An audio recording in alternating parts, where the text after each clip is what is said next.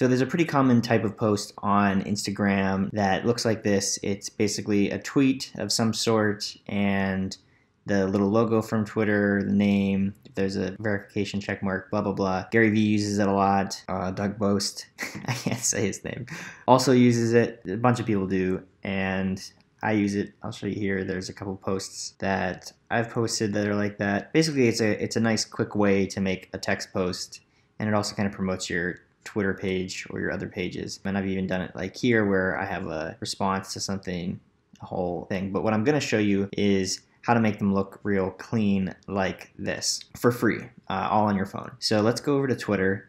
And I actually just made a post that I want to turn into an Instagram post, and it's this one right here. I made it 6 minutes ago. So I'm going to screenshot and crop just to show that tweet. Okay, let's save it to the photos, and then we don't need Twitter anymore, so we're going to close out Twitter. Now what you want to do is go to an app called Canva. You can download Canva for free on the App Store. Just search Canva, just C-A-N-V-A, and right here it is for free. Basically, it allows you to do all kinds of graphic design stuff pretty simply on your phone for free. It's also a web-based thing, so you can use it on your computer, but in this case, we're just going to pop over to the Canva app and let it load. Now, if I was going to just make a square image, I would do the Instagram post right here.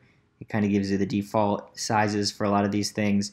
What I'm going to do instead is create an Instagram story, because what I found out is Instagram actually allows you to use a little bit taller than a square now within the feed. That's what we're going to do here. We're going to not use this whole space. We're going to center the thing, and that's how it will look. You'll see what I mean in a minute. So first thing first, down here on the bottom right, we're going to tap the plus button. We're going to click images, and your images that you have from your phone should come up. Most recent image here is the screenshot from my tweet. So I'll resize this so that it's biggest it can be here. It's a little, this is probably the hardest part, is lining up your tweet. I'll give it some space on the sides. And it doesn't really matter how this looks because we're gonna make the background the same as the background of the tweet here in a second. So once you get that lined up where you want it, we're gonna hit the plus sign again and scroll over here to where it says shapes and create a square.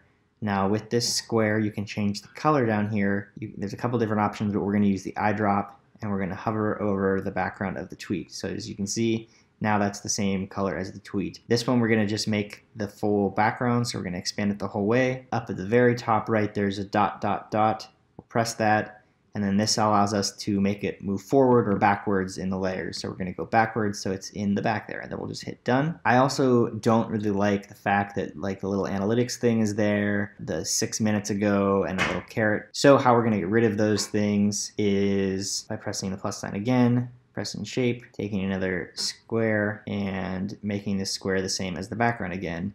Except this time we're going to make it really small, and I'm going to drag it over that little 6 minute thing there, and then I'm going to make a copy of it. There's a little 2 squares up here at the top right. If you press that, it will copy it. We can make that tiny again. It can be really sloppy because no one will see the edges of this. So, and I actually want to move this over just a little bit to get rid of that dot, dot, dot. Okay, so we're going to hit done, and then it's as simple as right here in the top right, pressing the down, and it will save it to your camera roll. You can also press the share, and it'll allow you to, it's supposed to allow you to share it to Instagram right away, but I'm not going to do that. Sometimes I like to save it and then post it later, but we'll hop over here to Instagram, press the share button, and then as you can see, it automatically squares this up.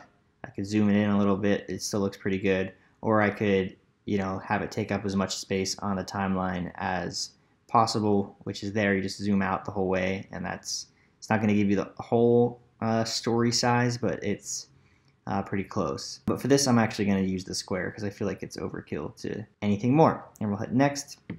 And then I like being able to throw filters on here. That color is a little nicer. The reason my background in my Twitter, yours might be white. I have mine set to like the dark theme. So there's all kinds of different, you know, I like the vignettes because it adds a little, it makes it a little more dynamic. Let's go with this one. And I'm not even going to make a caption here because I'll do that later.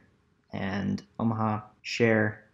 And there you go. That's that. That is how you make one of these Twitter images on Instagram. It's really simple. You can do it for free with Canva, and it's just nice to have some extra content to repost. And if you do post this, use the Gary V challenge hashtag, because he's talked about repurposing content, and this is actually where he's the one that I learned how to do that from. So tag that contest if you post something like this. Let me know in the questions down below if you have any specific questions, or if you have any other tutorial type things you'd like me to do. I do digital marketing professionally, so I know my ins and outs of Instagram, Facebook, and that stuff, and I'm always willing to share whatever I know. So feel free to ask me down in the comments and I'll try to respond, and if it's a big enough thing, I might make a video about it. Thanks again for watching.